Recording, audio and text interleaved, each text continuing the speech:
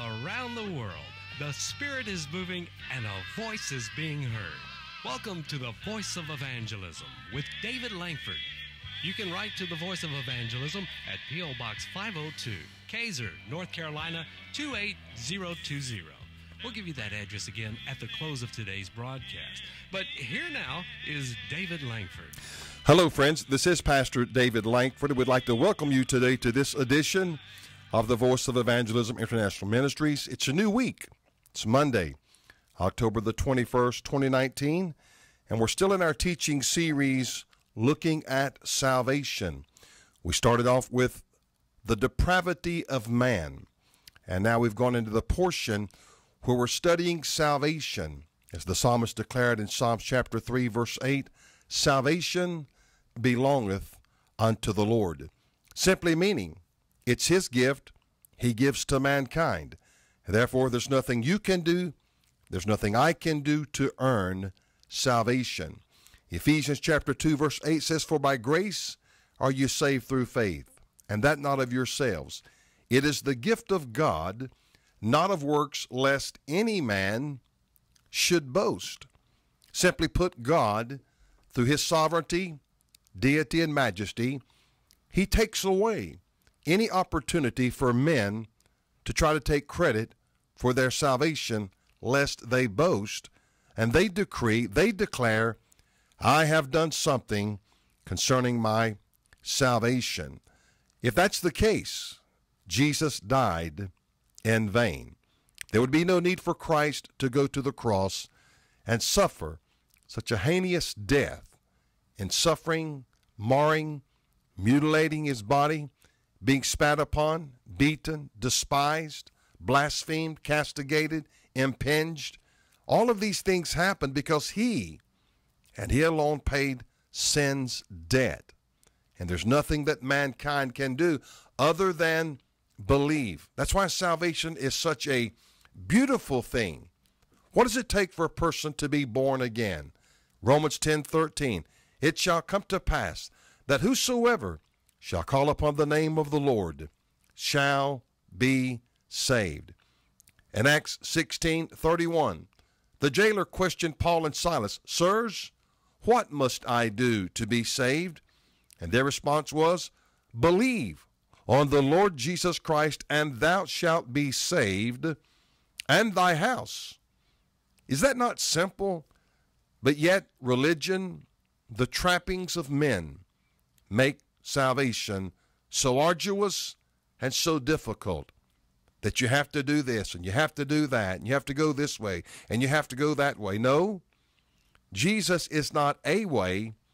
Jesus, my friend, is the only way. John chapter 14, verse 6, I am the way, the truth, and the life. No man come unto the Father but by me. Jesus alone is the Savior and Redeemer of mankind. I do want to make mention today, before we get into the program, our upcoming revival meeting in Hickory, North Carolina, April the 16th through the 19th, 2020, at the Hickory Metro Convention Center. This year's theme for the revival, or next year's theme for the revival, is power, failure, and the church. I just got an email the other day from a pastor in India who's coming. He's asked me would I help him with his motel bill. He's going to take care of his on plane fare and means to get here to the United States. But he asked would I help him with that, and I'm going to help him because he wants to come and hear a pure, unadulterated word from the Word of God. Last year, or I should say this year, in our meeting, we had people from 38 states and 6 or 7 countries. So I'm expecting that or even greater anticipation in the people coming and participating in what God is doing. We're living in a very excited time. It is a time to be grateful. It is a time to be thankful. We're seeing the world become more cynical. Literally, their thinking has become depraved, and they're more cynical, and they're not interested in the winning of souls. So that's why God calls and sets men apart, establish the church that people might be one into the kingdom of God here in this end time hour. So put it on your calendar, April the 16th through the 19th, 2020, our upcoming revival meeting at the Hickory Metro Convention Center, Hickory, North Carolina. Myself, Steve Quayle, Russ Disdar, Jimmy D. Smith, Doug Hagman, others will be there. We're anticipating a great time, and of course, we're trying to get the City Auditorium in Rome, Georgia, booked as well for next October, and we're anticipating God to bless and touch us there as well. We just believe that when we set our hands to work in the kingdom of God, that God will bless and God will reward that which we do concerning his kingdom. God is just, God is righteous, he'll be a debtor to no man. Whatever you do, God will repay you over and over again, abundantly, for your work and labor of love. We're told in Hebrews chapter 6, verse 10, for God is not unrighteous to forget your work and labor of love, which you have shown to the saints, and that you minister and do minister. God will not forget your work, neither your labor of love. Amen. We've been trying to help you understand from the book of 2 Thessalonians and from the book of Revelation chapter 3, verse 5, that God has the ability to blot out anyone's name from the book of life in the event they fail to confess Jesus Christ as their Lord. It's better known as the doctrine of confession. The doctrine of confession. Now in Matthew chapter 10, verse 32, 33, Jesus said, whosoever therefore shall confess me before men, him will I confess also before my Father which is in heaven. But whosoever therefore shall deny me before men, him will I deny also before my Father which is in heaven. And this was the peril and danger of the Apostle Peter as Christ was headed to Calvary, and that he denied Jesus. He was not willing to confess Christ before men. Why? He was fearful. He was afraid for his life. And so when the last accusation was made, and the damsel said unto Peter, surely thou art with Christ, for thy speech betrayeth thee. At that point, Peter began to curse. Peter began to swear vehemently, I do not know Jesus Christ. And no sooner than those words came from his fleshly lips, the rooster crowed. And Peter remembered the words of the Lord, because Christ said to Peter, Peter, before the cock crows, you shall deny me thrice. You shall deny me 3 separate times. In my mind's eye, I can imagine when Jesus said that to the Apostle Peter, Peter turned and stepped away from the presence of Christ. And he thought within himself, I know he's the Christ. I know he's the Son of God. I know he has demonstrated he knows all thoughts, all human behavior. But on this time and this matter, this subject, he's wrong. I will not do this. I will not do what he said I will do, especially 3 times. But see, Jesus had already warned Peter in Luke 22:31. He said, Simon Peter, Satan hath desired to have you, that he might sift you as wheat. But I have prayed for thee that thy faith fail not, and when thou art converted, strengthen the brethren.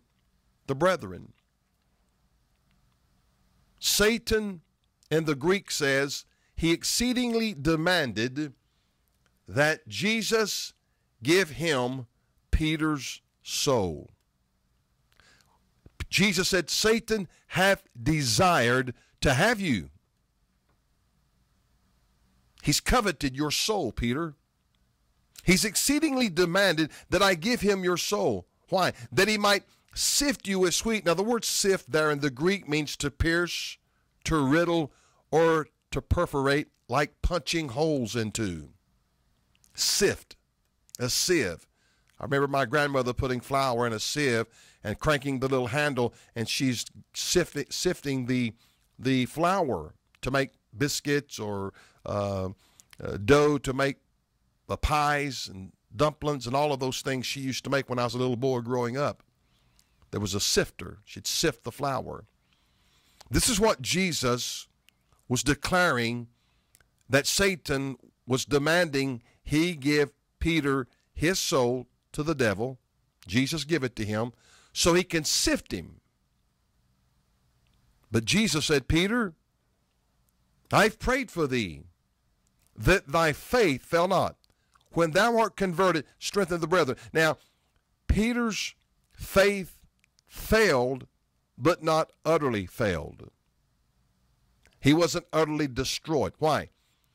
As soon as the rooster crowed, the Apostle Peter, I believe personally, now I don't have Bible for this, just one of my personal convictions, he went back to the same Garden of Gethsemane, got in some close proximity where Christ had just been and had come from, and he fell on his knees and prostrated himself, and he wept profusely and wept, the Bible said he wept bitterly. And of course Jesus, the Savior, the one who forgives mankind, forgave Peter. But see, Jesus knew Peter would stumble. I love Psalms 37:23, which says, the steps of a good man are ordered by the Lord. Though he fall, he shall not be utterly cast down, for the Lord upholdeth him with his hand. I have been young, now I'm old, yet have I not seen the righteous forsaken, nor his seed begging bread. Though he fall, he shall not be utterly cast down. And I use this analogy having raised 4 children. And I remember so many times holding their little hands when they were 2, 2.5, 3 years old, toddlers, walking across a parking lot. I'm holding their hand, and they may stumble, they may trip up a little bit, and they would fall. And they do fall, but they don't utterly fall. Why? Because as their dad and me having a hold of their hand, I just gently pull them up, and they are not utterly cast down. Did they fall? Yes. But I kept them from being utterly fallen and cast down. That's where the grace of God comes into our lives. Titus 2:11 says, for the grace of God that bringeth salvation hath appeared unto all men, teaching us that denying ungodliness and worldly lust, we should live soberly and righteously and godly in this present world, looking for the blessed hope and glorious appearing of the great God and our Savior Christ Jesus. I want to emphasize that just for a moment today. Grace. For the grace of God that bringeth salvation hath appeared unto who? How many? Unto all men. So people will never have the opportunity to say, God, you never made an appeal for my soul. Now, let me say this. God may make one appeal for some people, maybe 2, maybe 3. He's willed, we talked about that last week, he has willed, he has predestined that all men be saved, but all men will not repent and accept the gift of salvation. You can offer me a gift. I can refuse it. I can say I don't want your gift. Why? Because I may feel somewhat of an obligation to you. That's the nature of humanity. But when Christ redeems a man, he doesn't make you obligated to him. He wants you to serve him and love him because you have an affinity. You have an attraction. You have a love for him. See, you couldn't pay for salvation if you tried to. That's why I loathe and I grapple and I struggle with those who believe you have to do something along with repenting to be saved. It's not true. Jesus said in Mark 1:15, the time is fulfilled. The kingdom of God is at hand. Repent ye and believe the gospel. Now, this will be the third portion of this series when we introduce to you repentance and repenting. We're not there yet. We're getting there. We're going to get there here in a few more programs. But I want you to understand, Jesus preached repentance. Jesus preached repentance. The Apostle Paul preached repentance. John the Baptist preached repentance. The Apostle Peter preached repentance. Repentance must be preached. Yet, in spite of all the vast calamities and tragedies and events that are taking place in America and around the world, I hear hardly any preacher crying, pleading, wailing, lamenting, repent, repent, for the kingdom of God is at hand. Oh no. Most churches want you to feel good. They preach a thin theology and a greasy grace, and they have a playboy mindset. Oh, God will just take you like you are. You're right. But you must repent first. And when you repent, you're saying, I'm sorry for my fornication. I'm sorry for my adultery. I'm sorry for my sodomy. I'm sorry for my drunkenness. I'm sorry for my cursing and swearing, and I'm sorry for my watching pornography every day. Now, you're not going to hear this preached in most nominal churches because they want you to feel good. The Holy Ghost convicts you. The Holy Ghost convicts you of sin and of unrighteousness. That's what Jesus said he would do. Why? Because we're sinners until we're saved. Now, I hear this statement, well, we're all sinners saved by grace. That's not true. That's a lie, too. I'm not a sinner. I'm a Christian. Now, because I'm a Christian, it does not negate my ability to sin. Every man has the propensity, has the proclivity, has the tendency to sin. Ecclesiastes 7, verse 20, there's not a just man upon the earth that doeth good and sinneth not. The nature is there. It's called the Adamic nature. I've used this analogy scores and scores and scores of times. Has anyone listening to me, have you ever sat down with your children and said, now let me explain to you how to tell a lie and get away with something? Well, if you're any kind of a parent, you've never said that, never would teach a child how to lie. So how do they know how to lie? That sin nature, that propensity, that proclivity is already in their loins, and it came from mama and it came from daddy. As most of you know, my wife was a very virtuous young lady when I married her. Never smoked a cigarette, never tasted a beer, never done anything like that. And God gave her to me, and I was like Paul, I was the chiefest of sinners. I lived in the nightclubs. I lived in the bars. I lived a very sorrowful, wicked, sinful life. I won't get into all of it because it's degrading, it's debased, it's debauched. I'm ashamed of it. But there are times when our kids would do something, and from a perspective of joking, I would look at my wife and say, I believe they got that from you, Mama. And she'd look at me and say, well, you're crazy because I've never done any of those things. And the truth is, I'll take all the blame for all the silly, crazy, sinful, wicked things my children have done because they got it from their daddy. It's passed on. So you catch a child walking out of the kitchen with chocolate chips on their face and crumbs on their hands. And you say to that child, have you been in the cookie jar? And you're laughing and you're smiling because you know they have been because the evidence is all over them. And what do they say? No, Daddy, I've not been in the cookie jar. And you're like, they are flat out lying to me. And you say something like this, are you sure you've not been in the cookie jar?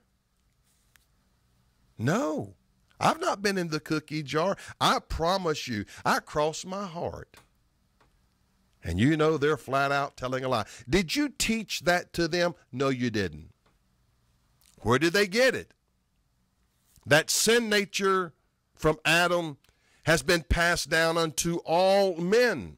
Now, getting back on my point, just because God saves you, redeems you, forgives you, and transforms you into a new creature doesn't mean that old Adam nature is not still there.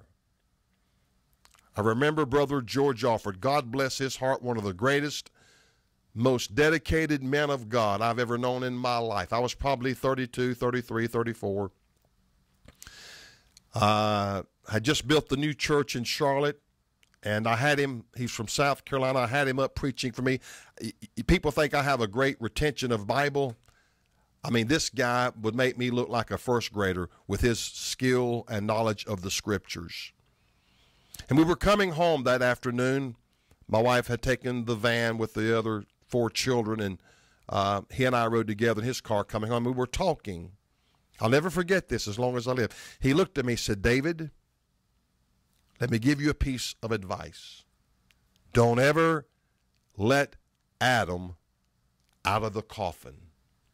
Keep the coffin lid nailed shut. He said, because, young man, if Satan can get out of the coffin, get you out of that coffin through trial and temptation or whatever, he'll cause you more harm and more damage in one day that you could fix in a lifetime. I never forgot that. Why? Because when I would find myself encroaching a compromising situation, I remember the words of that astute, wise man. Don't let Adam out of the coffin. Keep the coffin lid nailed tightly shut, because if he can get out, he will cause more irreparable damage in an hour than you can fix in a lifetime. There are those in our midst who were in ministry, and they're still in ministry, but they sinned. They sinned grievous sins. And God allowed them to be exposed for their sin. And now, like Jacob, they walk with a limp. Don't think Satan doesn't want you living out the rest of your life with a limp. Don't think he doesn't want you hampered, hindered, encroached in some capacity the rest of your life. If he can do nothing else but bring condemnation into your life, into your heart, into your spirit, and you live under the shame and guilt and condemnation of sin, he causes men and women to be ineffective. They've lost their effectiveness. Why? Guilt, condemnation. I can't say that. I did that. I can't preach that. I'm guilty of that. But see, that's how he paralyzes men. Think about the psalmist David, an adulterer and a murderer. Yet, the scriptures declare he was a man after God's own heart. Most of you, just about everyone listening to me, you've never murdered anyone, neither committed adultery. Yet, David did those egregious sins. And again, while standing on that balcony, watching Bathsheba as she bathed, say what you will, but the Holy Ghost said to David over and over and over again, get off of the balcony, quit looking at that woman, and get out of here and get your eyes back on the Lord Jesus Christ, Elohim. But, again, the Adamic nature was there, and he responded to that fallen nature. And of all the times she was able to conceive, it was that moment. She conceived. She conceived. Uriah, her husband, David now finds out Bathsheba has conceived and is pregnant. So David's going to try to conceal his adultery. Uriah, being the servant of God that he was, a soldier, David brings him to the palace and gets Uriah totally drunk and inebriated. Gets him knee-walking drunk. Some of you guys know what I'm talking about when I say knee-walking. Some of you don't, some of you do. He said, go home. Don't bother to go back to the battle. Go home. But you know what he did?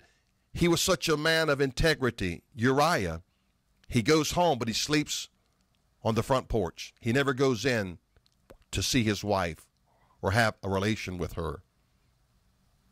God was protecting the innocent.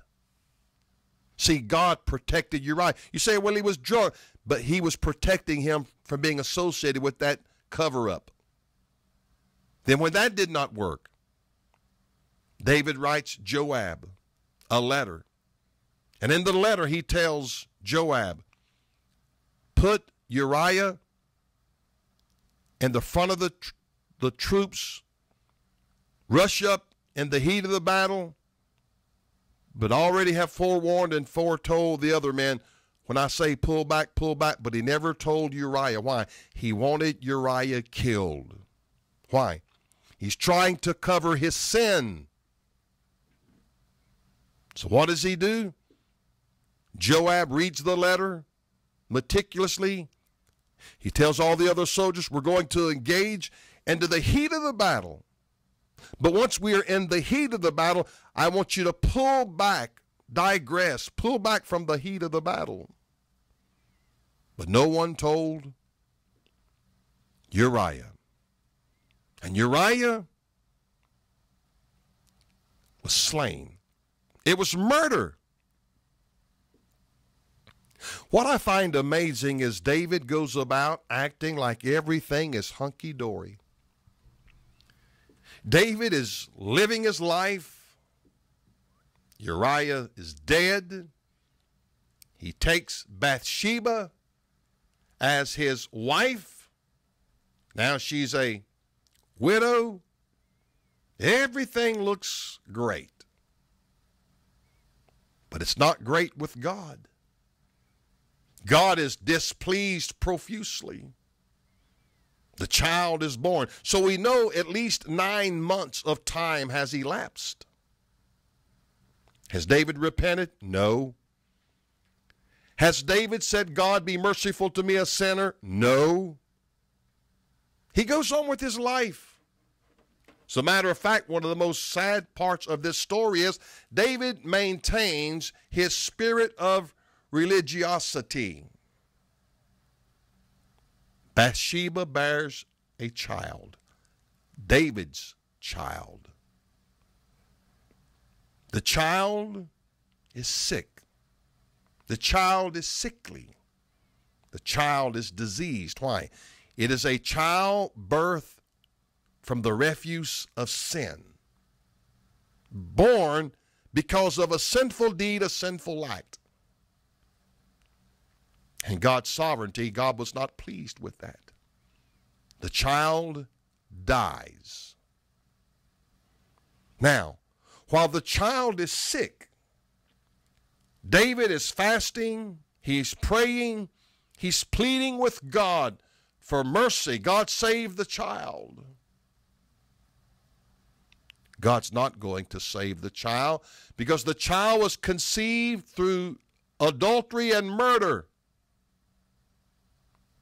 David's fasting, David's praying, David's pleading with God. Again, David is merely being religious. Some of you people understand fully what I'm saying. Some of you don't understand a thing I'm saying. I don't say that to be arrogant. I don't say that to be bigoted. It's because your spirituality is not at the level it needs to be to understand the deeper things of God. He should have repented immediately. But he didn't. You see, you sin, you live in sin, you don't repent, you don't cry out to God and say, God, forgive me. You just go on and act like nothing ever happened. That's what David did. But The Bible says in Galatians 6 and 7, be not deceived. God is not mocked. For whatsoever a man soweth, that shall he also reap. For he that soweth to his flesh shall of the flesh reap corruption. But he that soweth to the Spirit shall of the Spirit reap life everlasting. David sowed detriment through his flesh, and God said, don't you fool yourself. You're going to reap corruption. That goes for all of us. I know people think I'm a little too conservative. That's the problem. I'm not conservative enough. Neither are you. You sit in these mortuaries. They're not churches. I'm going to tell you what they are. God told me weeks ago in prayer. He said they're whorehouses. Oh, my God, Pastor. Whorehouses. That's right. Whorehouses. Prostituting the gospel. Prostituting their relationship.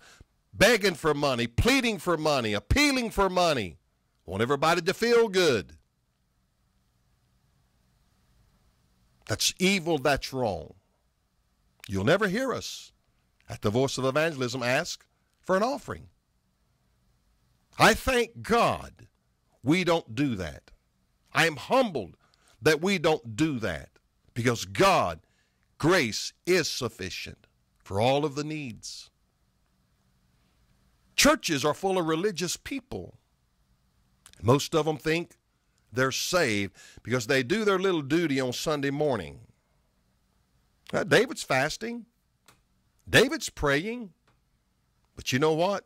Go back and reread Isaiah chapter 1. He said, I'm tired of your vain. The word vain means worthless, fruitless. I'm tired of your worthless oblations. I'm sick of it, God said. I'm not going to hear you. Why? Because you got sin in your life. Sweet and bitter water, James said, can't come out of the same well. It just can't happen. But it does in most churches today. I remember one time inviting a lady to church. She said, I wouldn't dare put my foot in another church. She said, you're all a bunch of hypocrites. I said, come on, one more ain't going to make no difference. You think she got mad at me then? I said, come on, one more ain't going to make no difference. That's her excuse. What's your excuse today for not living for Jesus? Pastor Langford's a hypocrite. I was told, somebody said the other day, I was an occult.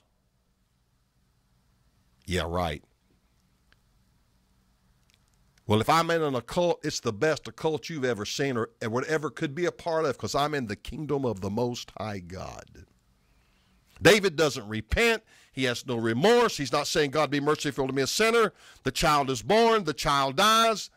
He quits fasting. He quits praying. The servants come into his chambers and say, why have you ceased to fast and to pray? David said, the child is dead. Because the child is dead, the child cannot come back to me, but I can go to the child. I can go to where the child is, heaven. Only one problem, David. You got sin in your life. You don't want to die with sin in your life. The child dies, the child's buried. David's just living his life. He's the king, everything's cool. He's got power, he's got authority. But one day, a prophet by the name of Nathan was a very courageous man. God told Nathan what David had done. He told Nathan everything that David had done. And he sent the prophet of God to indict the king, the anointed, chosen, elected man of God. He sent Nathan to indict him. Whoa. Nathan, no doubt, approaches the palace and says, can I have a word with the king? Secretary runs in there and she says, King David, the prophet Nathan is here, would like to see you. Bring him on in. Tell him to come on in and have a seat. Nathan walks in. He sits down in the presence of the king. How's things going, David? Great. Nathan, how's your life going? Great, but I've got a little problem God's dealing with me about, and I need counsel from the king. Can you give me counsel? You're the king. I know I'm the prophet, but can you help me here? Go ahead, Nathan. And Nathan tells the story how a rich man comes into a city and he takes the little lamb, the little ewe lamb, from a poor man. He steals, destroys the man's life. The rich man does all this evil stuff. And David rises up in his indignation. David's self-righteousness burst from the seams. Says, oh, that man is going to pay fourfold, and then we're going to execute that man for his ungodly, wicked deeds. Nathan, the prophet of God, points his long, bony finger in the face of David and says, thou art the man. I'm telling you, you don't realize the world in which you live in today. There are so many vile and wicked and salacious and sinful people who have their veneer. They have their facade. From Nancy Pelosi, who claims she prays for the president every day. Nancy, I invite you to pray and ask God, is it right to murder babies every day in an abortion because the Supreme Court justice has said it was legal? I invite you to pray today about your constituency in San Francisco where it's full of sodomites, and you have propelled them, you have exalted them, you have lauded them through same-sex marriage. Nancy, do you ever pray about that? Oh, no, you don't. Because if you truly had God in your life and God in your heart and you prayed about that, the Holy Spirit would tell you, that is a sin, Nancy. We can't do that. You cannot murder babies. You cannot have same-sex marriage. You can't live like that, Nancy. And you want to come before me and pray for the president when your district in San Francisco is full of raunchy, randy, rancid, filthy sin? Your prayers are a stench in my nostrils, Nancy. Speaker of the House, third in line to the presidency. We have no idea how tenuous the fragility, how fragile we are as a nation and our leadership. And we act like everything's all right. People say, don't listen to Pastor Langford. That guy's crazy. We'll just go back today already and write down all the Bible verses I've already shared. Take it to the Word of God. See if these things are true or not. We're told in 2 Peter 2:6, and turning the cities of Sodom and Gomorrah into ashes, he condemned them with an overthrow, making them an example unto those that afterward should live ungodly. Out of all the women in the Bible, from Eve in the garden, Ruth, Naomi, Esther, Mary, the mother of Jesus, I could go on and on. We're told in Luke 17:32, by Christ's words alone, remember Lot's wife. Hello? Does anybody know Lot's wife's name? I don't. If you know her name, email me and tell me Lot's wife's name. Though we do not know her name, we are told by the Son of the living God, remember her. Why remember Lot's wife? Oh, there's something significant about Lot's wife. Because the wickedness, according to Genesis chapter 18, of the stench and the sins of Sodom and Gomorrah had come into the hearing and nostrils of God. God said, I'm now going to go down and see if what I hear is factual. Well, we know that God knew that.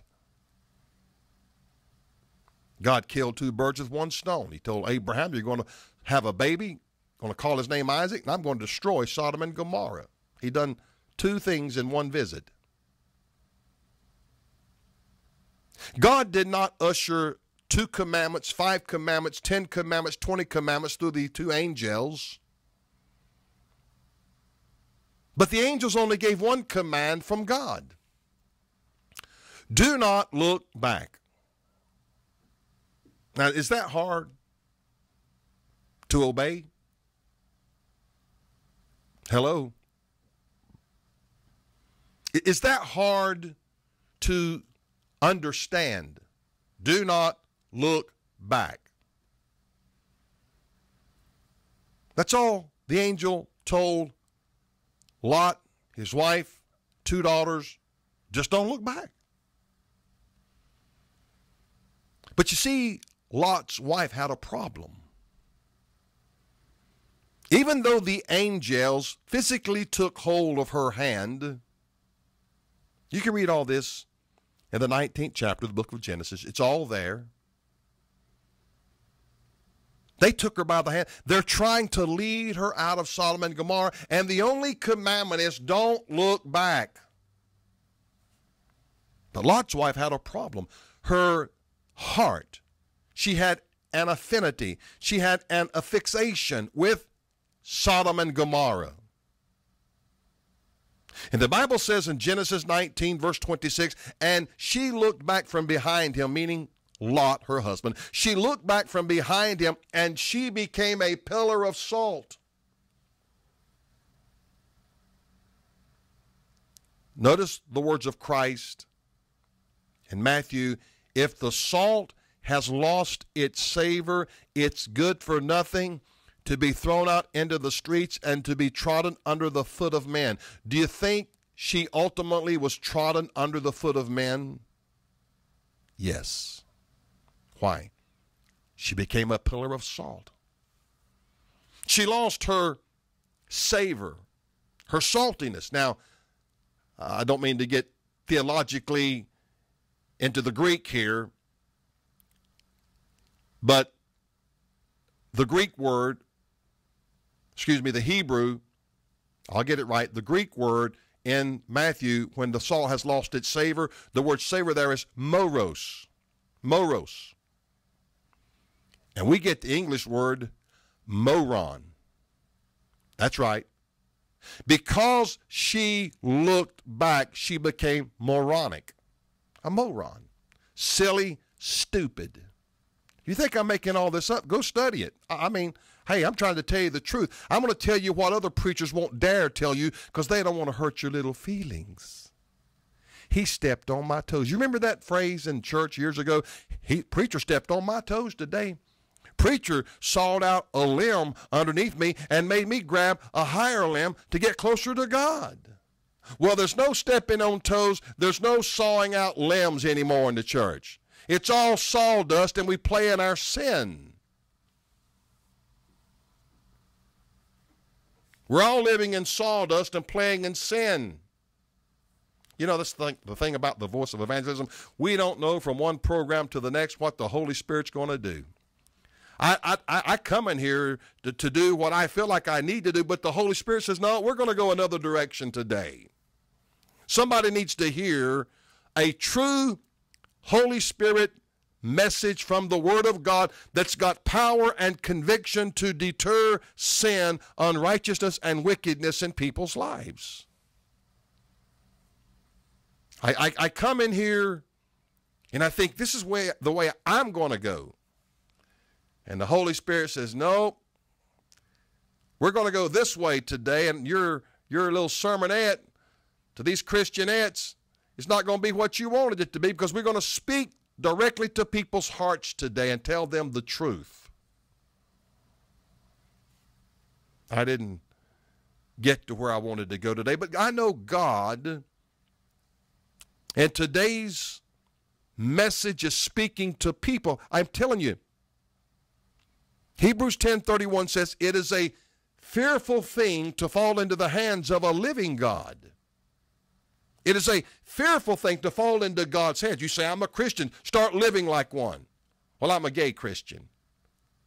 I'm a drunkard Christian. I'm a fornicating Christian. I'm an adulterous Christian. So what's the difference between you and the old vile, wicked sinner. You just put the word Christian in front of it. Somehow that makes you sinless. Hello? You just put Christian in front of it, and that somehow mitigates, it lessens your sin. See, that's what the church has done to people. The church today has dumbed down Christianity. Oh, we're all going to heaven, man. We're all going to heaven. Every one of us. We're all hell-proof. Why? Jesus loves us. Yeah, they said James Brown, when he died, God brought him home to give Jesus Christ a party. Excuse me. That's not the kind of party that God's going to have in the day of the resurrection. It's glorious. It's not sinful. It's not vile. It's not wicked. It is holy. It is pure. It is righteous. It is godly. Godly. The ungodly. Oh, no. The ungodly, they're not going to be there. You heard that cliche? I heard it when I was a young man. All my friends, we're all going to be in hell. Are you kidding me? How dare a man make a statement of that magnitude? We're all going to be in hell? I'm not going to hell for nobody. I know. Matthew 7:13, enter ye in at the strait gate, for wide is the gate. Broad is the way that leadeth to destruction, and many there be which go in thereat, because strait is the gate, narrow is the way that leadeth unto life, and few there be that find it. Few. Just a few. So let's look at 10 people. How many is a few? 5? Well, no, that's half. 4? That's too close to half. 3? Oh, we're getting close. 2, 3.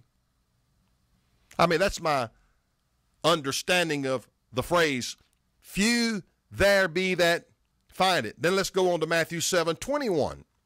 Not everyone that saith unto me, Lord, Lord, shall enter into the kingdom of heaven, but he that doeth the will of my Father which is in heaven. So, from my perspective, it is imperative to do the will of God. To prove my point, 1 Thessalonians chapter 4, verse 3, for this is the will of God, even your sanctification, that you should abstain from fornication. What's God's will? Abstain from fornication. You see, the word fornication is such a broad word in the Greek.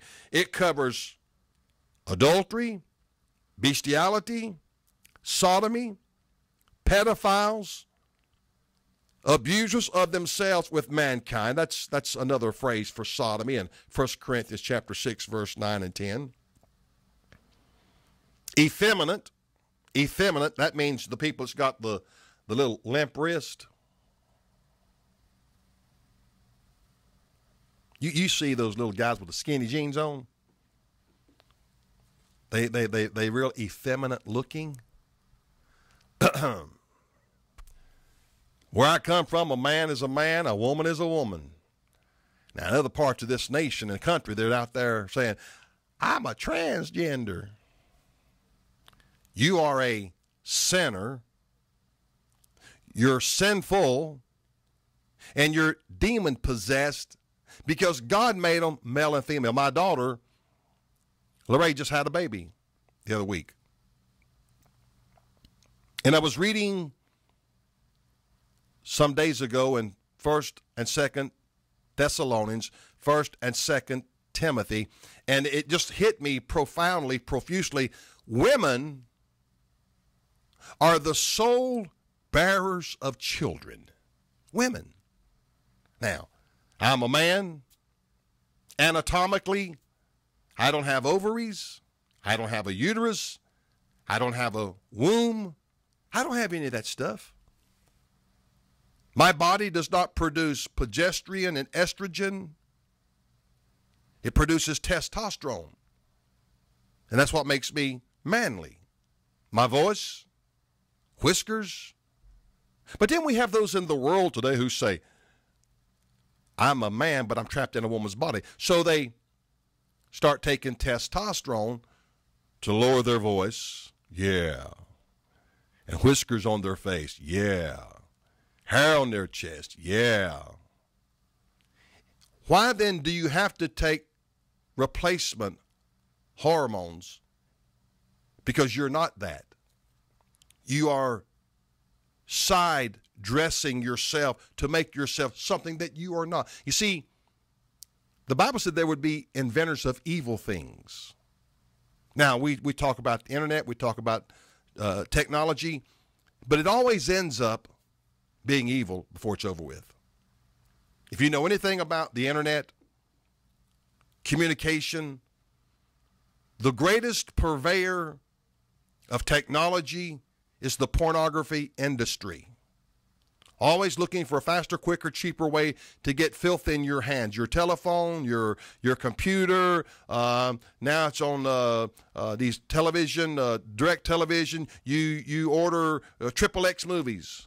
They are the purveyors of technology to get out the filth. Inventors of evil things. You'll find that in Romans chapter 1. They invent this stuff. Then they snare. Look at the vaping and all the stuff that's happening to these young people. Lung disease and collapsing and dying.